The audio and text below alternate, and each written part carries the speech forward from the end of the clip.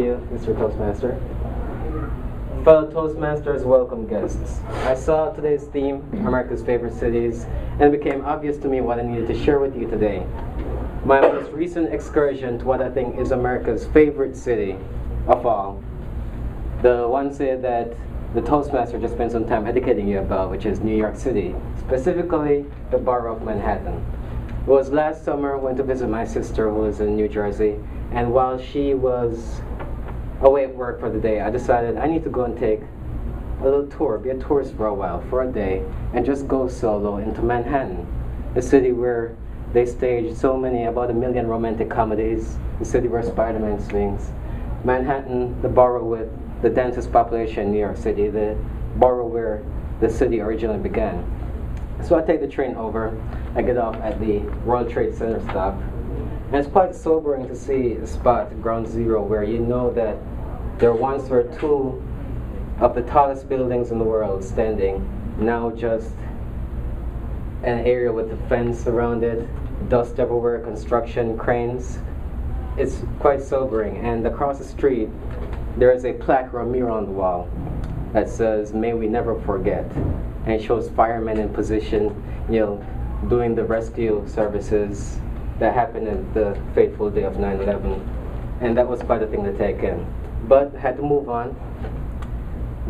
Spent some time meandering, walking through Broadway Street, Boulevard, the Wall Street areas, and all the while just taking pictures of everything, all the skyscrapers, tall buildings, snap, snap, snap. Quite often taking self-portraits of me standing with the buildings in the background trying to look cool all the time, those poses. But I go through, of course I had to see the bull because I'm on Wall Street, so I go and get my picture taken by a friendly, helpful Chinese tourist. And once done with Wall Street, I could make my way down to the seaport, where once again took more pictures of the beautiful ships that were down there, and I love the European lady helped take my photo at that time. Now I walked a bit more north. While still at the seaport, I saw the Bodies Exhibit Museum. Now this was probably the most memorable moment of the trip.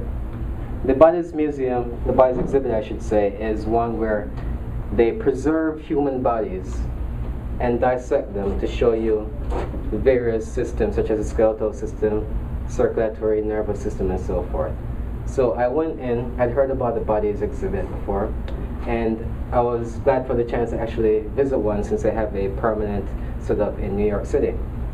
And it was quite a thing to see. They introduce you first to the skeletal section, a clavicle here, a femur there, a rib cage there, and in every room, just seeing the human body split up into different pieces where you could appreciate each system for what it is was quite a thing to see. I loved how they take each body, instead it's preserved, you're always seeing his muscles, but they have them in these athletic poses, like the guy with the discus ready, or like the athletes ready to run. Just to see them frozen in motion is quite a thing to see. They even have fetuses, which is something you have to prepare yourself for if you walk in. Once done with the Bodies Exhibit, I step outside, and right out the door, I see this huge crowd at the pub. And it dawns on me why I was seeing so many green and gold shirts walking around that day. It's the day when the Netherlands plays Brazil in the World Cup. So we have a huge crowd out there just, going around cheering their teams, and the moment that the referee blew his final whistle and we realized that Netherlands had upset Brazil and won, it was pandemonium. This crowd went wild out there. And it also helped to see a little setup right beside that where they had kids coming and playing soccer. Where they were learning, so that quite complemented what was going on with the official World Cup match going on over there. But I couldn't stay too long. I have a lot of Manhattan to do, so off I go to the Brooklyn Bridge. And so far I've been walking, and it's surprising how many things I could get to while still walking and being on foot.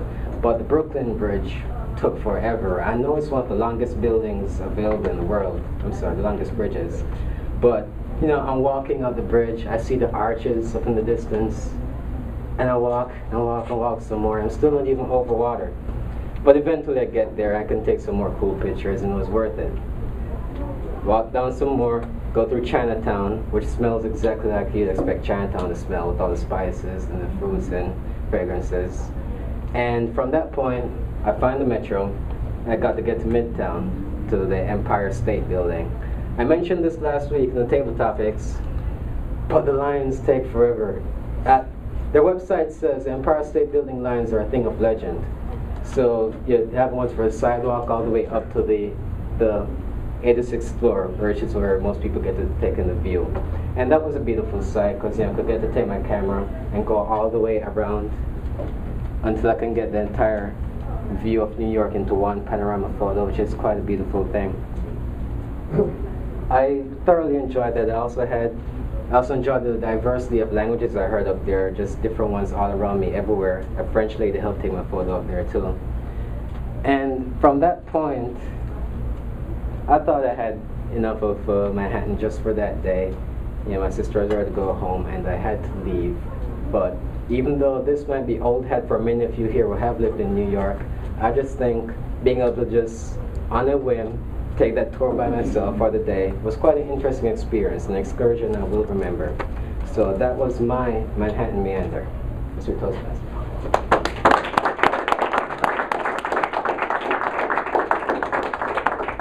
Thank you, Craig. If you would fill out your comments.